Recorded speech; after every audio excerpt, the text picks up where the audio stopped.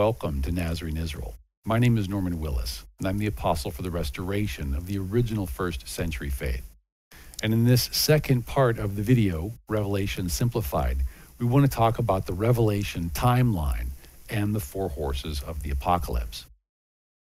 So in this video series, we're only going to be able to cover a small amount of the information that you can find in the full study, Revelation and the End Times. You can read it free online at nazareneisrael.org. You can also download a PDF copy, or if you prefer, you can order a paperback from Amazon.com.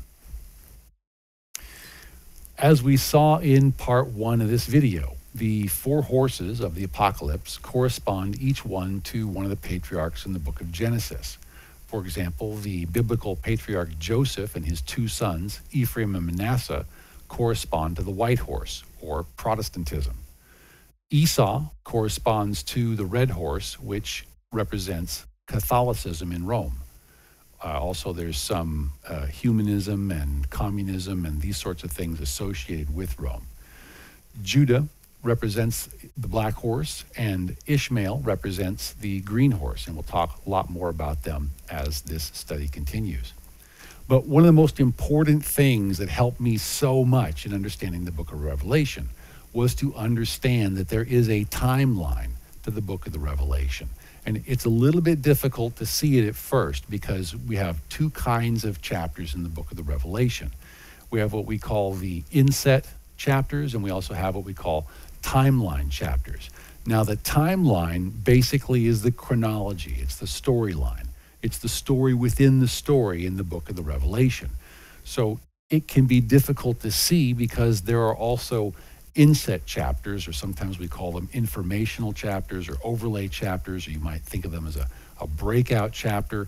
These inset chapters give a lot more information to the story, but they don't necessarily advance the storyline. They give so much detail. Sometimes they do move the story forward, and sometimes they don't move the story forward, or they take it in a different direction. And sometimes it can be difficult to see because the first three chapters actually are informational chapters. So it takes three chapters to realize that you're even looking at a timeline. And this is just one of the things, one of the reasons I believe why the timeline in the book of the Revelation has been hidden up until this particular point in time. But what I want to do now is I want to take you to a graphic, and we're going to talk just a little bit about this graphic. This is a very simplified version. I studied the book of the Revelation for many years because I'm very interested in where is the end taking us to. So after I'd studied it for many years, I got together at the Feast of Tabernacles with a group of people, and we covered an entire wall with two big rows of butcher paper. And we took every single verse from the book of the Revelation and put them all in sequence, and took every other verse that we could think of that could apply to this and that particular location.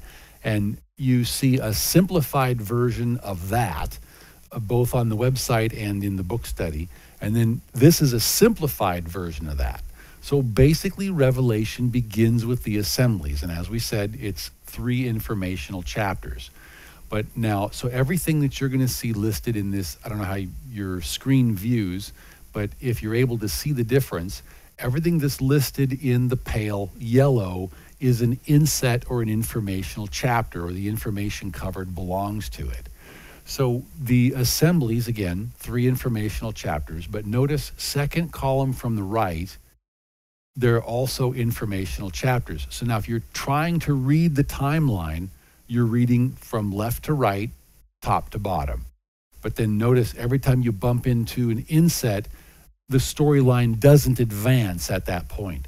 So anything you can see in blue or dark blue, or it may show up as blue and sort of a seafoam green or something like that, those are timeline. So you read those left to right, top to bottom, and everywhere you bump into the pale yellow, that's an inset or an informational chapter. We're going to come back to that, but what we want to see is, so we have the seven assemblies, and then we have seven seals that are opened. We're going to talk about the first four of those seals in this video because they correspond to the four horses. We're meeting the cast of characters again. We're meeting the patriarchs in more detail and understanding their operations in the modern day. And then we're going to get into seals 5, 6, and 7 in the next part of this video series. So there's so much information right now. I just want to show you basically a very simplified version of the simplified version. So we call this the basic timeline. So the seals we're going to see play out over thousands of years. And the trumpets correspond, we believe, to a 7-year tribulation. And the second half of that 7-year tribulation is what's known as the time of Jacob's trouble. This is going to be an extreme time of difficulty, both in the land of Israel and abroad.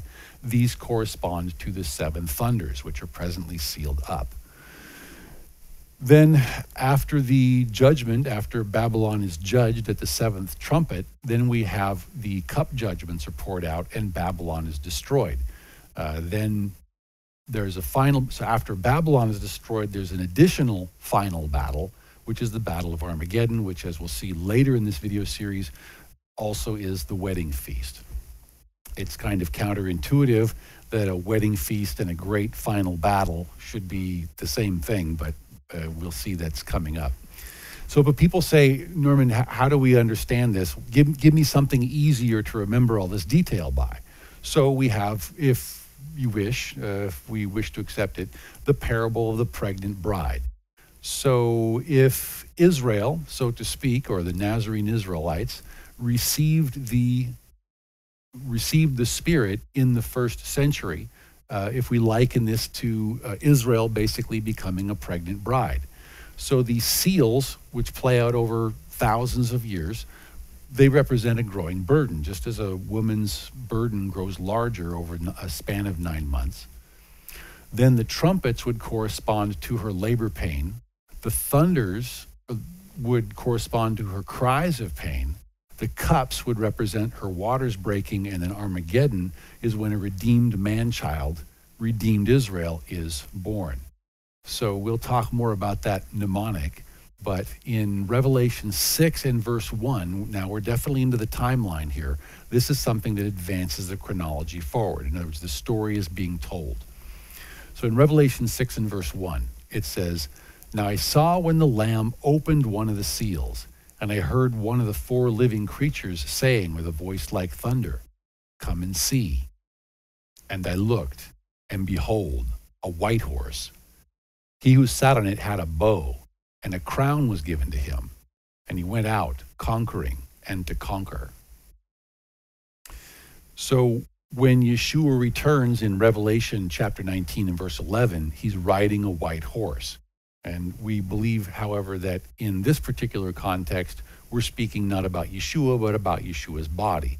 And in particular, by the white horse, we're referring to the house of Joseph and also his 2 sons, Ephraim and Manasseh. And since Ephraim will not know his true identity until after Armageddon, basically at this particular moment in time, we're talking about Protestant Christians. And when we say Protestant, basically what we're getting at is these are Yeshua's people in that they value the words of Yeshua and his Father over the words of the Pope. So in addition to that, we also know that the white horse effectively is warlike. So Yahweh is a man of war. But in Jeremiah 51 and verse 20, we're told about Ephraim, Yahweh says, "You, Ephraim, are my battle axe and weapons of war. For with you I will break the nations in pieces. With you I will destroy kingdoms."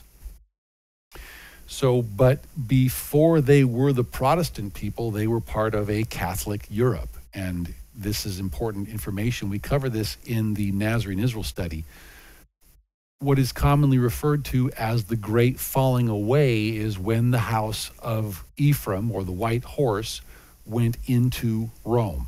So the story goes that in the 1st century, originally, there were the Nazarenes. And so the Nazarenes were just those who followed Yeshua, and they did as he did, practicing his, we might say, Jewish version of Christianity, or more accurately called Christian Judaism. But alongside the sect of the Nazarenes arose other Hellenized believers. We read about these in Mark chapter 9 and verse 38. We speak about them in other places. These are those who didn't have the same connection to the Torah. They also didn't have the same connection to Yeshua's halakha. So these are those who, when they went outside the land of Israel, would become known as the Christianos, or the Christians. And then in 311 CE, Emperor Constantine converted to a form of Christianity, at least it is alleged, and then he went on from there. After he became the sole ruler of the Roman Empire, he effectively merged Christianity with the Roman pagan sun worship of the day, Mithraism, to create a new Catholic or universal faith. And then with the power of the Roman legions behind them, Rome banned all other variations of the faith. And so effectively, Rome was the only game in town. And if you weren't doing Rome's thing, you were dead.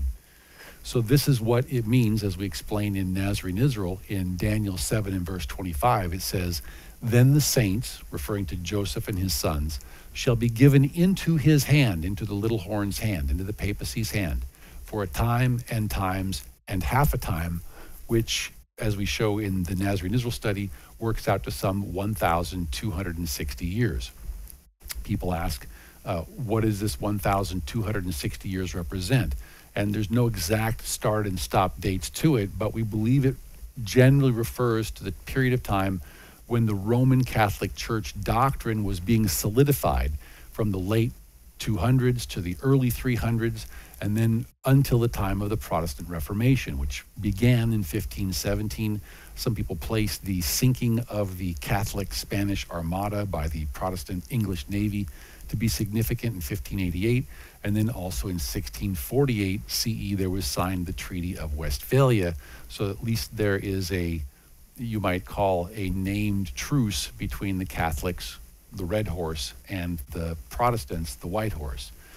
So, but this is, we need to understand that that's what we're dealing with here, is a mixing between the white and the red horses. So notice what we might call a crusader or a Christian soldier in the middle. So he's got the white horse tunic on, and then he's got holding a shield, which usually was white, and then with a red cross. And the thing is that the cross represents, as we show in other places, the cross is the sign of Tammuz, which is a sun worship god. So when we're talking about the red horse, we're talking about basically Luciferism, basically sun worship. And one of the problems is that during that 1,260 year period, it may be arguably correct that the Pope could have worn white, symbolizing the white horse. But after the Protestant Reformation, the Pope no longer represents Ephraim, and the Pope should not be wearing white as his primary color. I wear white because I represent Ephraim. The Pope represents, his cardinals, I believe, wear red. And that actually, I believe, would be a more appropriate color for the Pope. And I believe Pope Benedict did wear red sometimes. It was a little bit more accurate. So let's take a closer look at the red horse. In Revelation 6 and verse 3 says, "And when he opened the second seal, I heard the second living creature saying, 'Come and see.' Another horse, fiery red, went out. And it was granted to the one who sat on it to take peace from the earth, and that people should kill one another. And there was given to him a great sword." So the identity of Esau, I believe, ties to the color of red, which is blood. So when we take a look at Genesis 9 and verse 19, we see that these three, Shem, Ham, and Japheth, were the sons of Noah. And from these, the whole earth was populated or overspread. So what we're effectively saying is Esau is an appeal to mankind. It's an appeal to our common bloodness, red being the color of blood. So if we take a look, democracy, this is from Wikipedia, democracy is defined as the rule of the people, literally, and whether they exercise that power directly or whether they elect representatives from among themselves to form a governing body, such as a parliament or a congress. Democracy is sometimes referred to as the rule of the majority. Now, this concept of the rule of the majority actually got started in Greece. So it's level 3 of the Babylonian statue that we've been speaking of. And then it was incorporated in Rome as level 4 of the Babylonian statue. So it should be no surprise that the rule of the people also shows up in level 5 of the statue, which is Christianity mixed with Islam. Now, but notice the similarity to what we see back in Tanakh or Old Testament times. So in Shoftim, or Judges 17 and verse 6, it tells us that in those days there was no king in Israel. Everyone did what was right in his own eyes. So that's kind of what we're doing essentially when we vote. Because when we vote, we're essentially casting our vote for whatever seems good and right in our own eyes.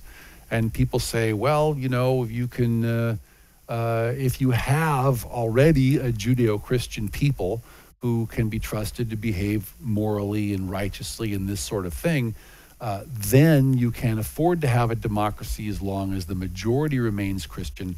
But that's not the case. That isn't what happens. Because Red Horse Esau, remember, Esau despised the birthright. Esau despised the kingship. And the problem is the kingship is literally, it's a duty. It's a servanthood before Elohim. It is essentially, it's a form of set-apart office. So it has to be done right. It has to be done correctly. And for Esau to attempt to bring in the rule of the majority is not the correct thing to do. And it doesn't lead forward. So if we take a look at passages such as 1 Peter chapter 2 and verse 17, we see where Kepha, or Peter, tells us to honor the king. So when we have a kingship, we couldn't stay obviously with the Roman kingship after the Protestant Reformation. Doesn't make any sense, although we'll see the relationship in those later on. But back when Ephraim was still honoring the king had every incentive to teach the people to read and believe their Bibles. But now in a secular world, there is no such need. And the red horse isn't interested in such beautiful ideals as white horse ideals, what Yahweh says, what Yeshua says, what the Torah says, what the Spirit is saying. Red horse Esau is not concerned with that because he despises those sorts of things.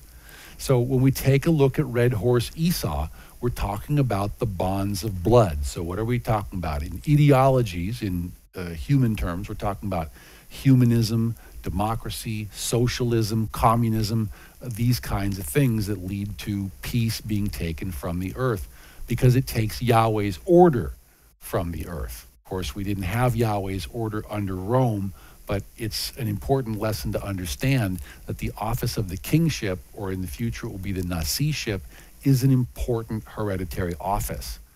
But here we have Esau Rome is heavily involved, both in the UN and in the URI, the United Religions Initiative. And what these indicate is that we've got man over scripture. It's not a case where we have white horse ideals are over all, or even black horse or green horse ideals are over all. What we have is an appeal basically to the least common denominator, and that has been the method employed is to create the broadest, easiest road possible by accommodating as much as possible all sorts of pagan idol worship. And then we notice that in recent years, the papacy also has been in favor of communism and these sorts of things. They speak in favor of socialism, particularly these last two popes. But the combined effect of this thing of breaking down Yahweh's order takes peace from the earth. So we saw a redistricting of power in 1776, the breakup of the British Empire. All these things we'll see are important. They have to happen. Karl Marx there, don't know if it shows up with his hand hidden, Karl Marx being a hidden Masonic Lodge agent. But basically that's what the red horse does, is the red horse takes peace from the earth because it takes away Yahweh's correct order from the earth. So let's meet now the black horse controller of the red horse. So in Revelation 6, starting in verse 5, it says, "When he opened the third seal, I heard the third living creature say, 'Come and see.' So I looked, and behold, a black horse, and he who sat on it had a pair of scales in his hand. And I heard a voice in the midst of the four living creatures, saying, a quart of wheat for a denarius, and 3 quarts of barley for a denarius, and do not harm the oil and the wine. So basically, effectively, in the black horse's world, everything has a price. So money is being the end object as opposed to other ideals. So if we think about the black horse, we think about the global money power. And we think about Judah and Judaism primarily because of the Rothschild dynasty, which is the most prominent member of the Crown Corporation. They also are extensively involved, if don't outright control, the Bank of International Settlements, the International Monetary Fund, the U.S. Federal Reserve. They are likely what Revelation refers to as the synagogue of Satan, because the Rothschild family is on record as having funded Anton LaVey and the Church of Satan. Of course, the synagogue of Satan is also tied into the Illuminati. But we're also going to see in future parts of this video that Black Horse controls the Red Horse, because the Red Horse claims to be not swayable, but the Black Horse knows much better than that. And we'll talk how that plays into Babylon and that progression. We come to Revelation 6 and verse 7. And when he opened the 4th seal, I heard the voice of the 4th living creature saying, come and see. So I looked, and behold, a green horse. King James reads pale, but we'll see it's green. And the name of him who sat on it was Death, and Hades followed after him. And power was given to them over 1/4 of the earth, and that's about how much of the landmass Islam controls, to kill with sword, with hunger, with death, and by the beasts of the earth. So King James Version tells us it's a pale horse, but when we look it up, it's Strong's New Testament 55:15, which is chloros, which translates to greenish color, much like chlorophyll is green. And there's some other alternative definitions there, but basically, effectively, it's green. So how does this manifest in real life, this green horse? Well, if we take a look, most of the flags of the original 12 Muslim nations have the 4 colors of the apocalypse in their flag. For example, this is the Palestinian flag, which has the colors white, red, black, and green, the colors of the 4 horses. So this would be the Jordanian flag, also having white, red, black, and green. There's a strong coincidence there, a very strong similarity. Here we have the Kuwaiti flag. Are we noticing any patterns? White, red, black, and green, 4 colors of the apocalypse. So here we have the Syrian flag, white, red, black, and green. And here's the Afghani flag. We could go on, white, red, black, and green. But green is the primary of all of these colors. So if we had to use one color to explain the 4 horses, we would one color for Islam, we would go with green. So this is a generic, if it's a green colored Saudi flag. This is also, here's a Hamas. It's dual purpose. It's either a headband or an armband. Here it's being worn as a headband. And we'll talk later about how the mark of the beast is worn either on the forehead or on the right arm. And we'll talk about this as one of the multiple marks of the beast.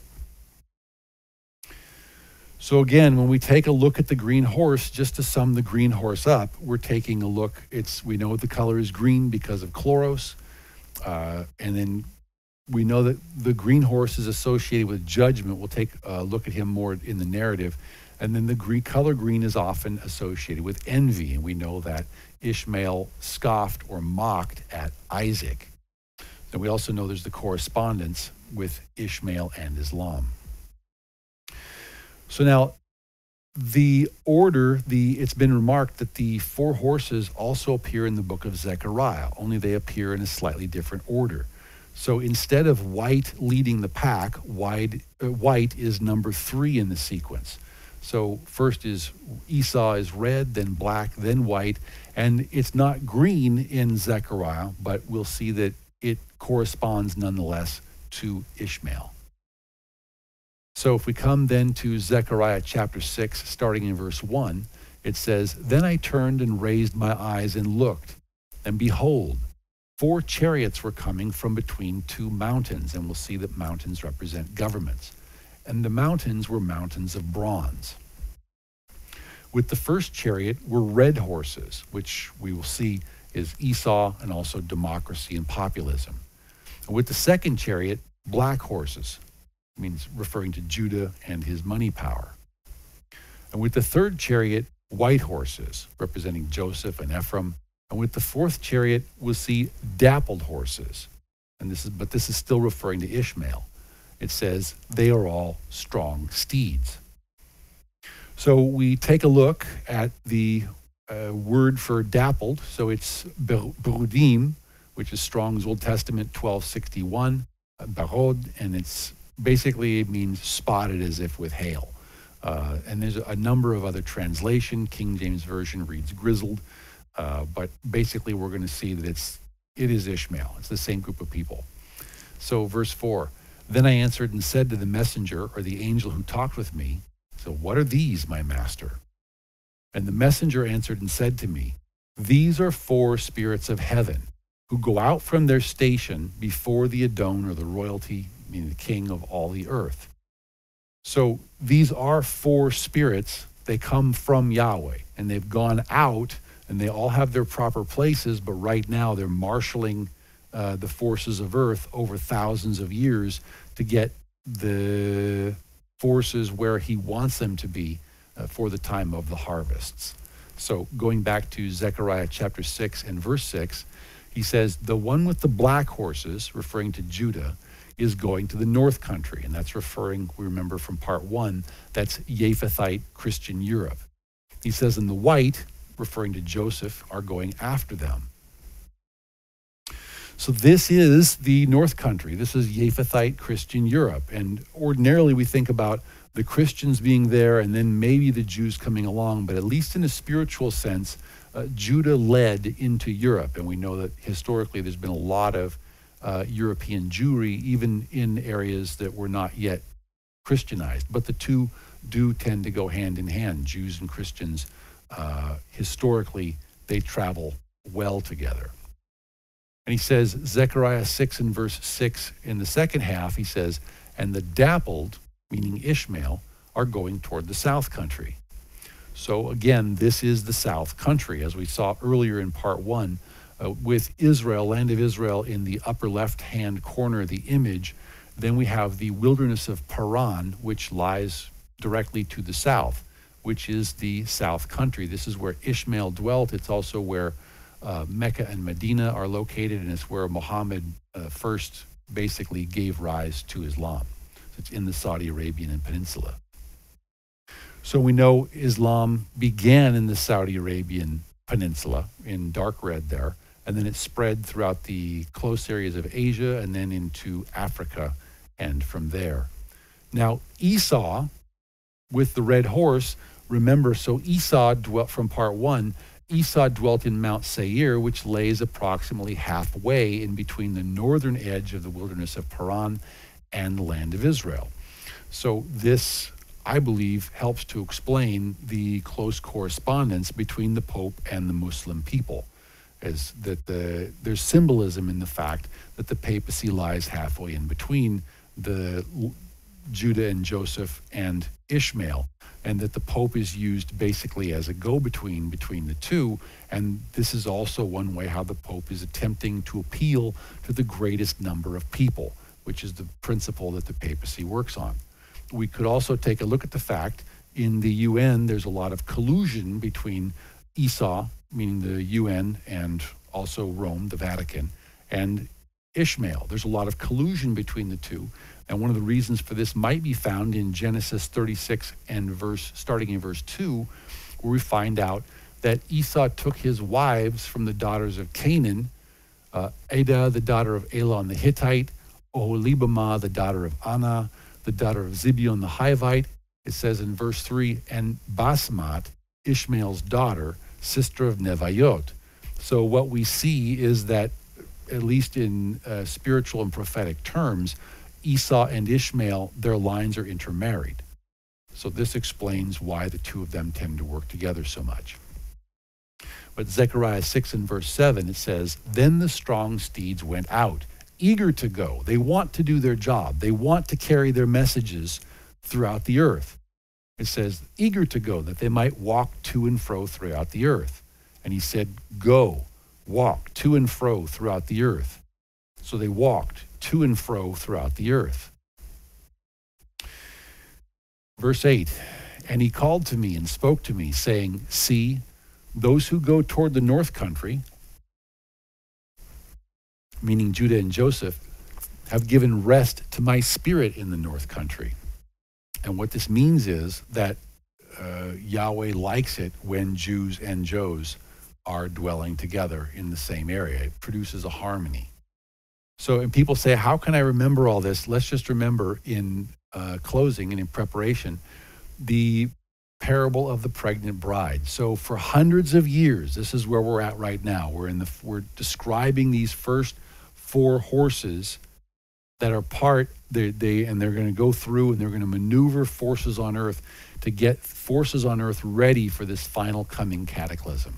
So we've just done the opening of the seals, and we're trying to lay the groundwork for understanding what's about to come next.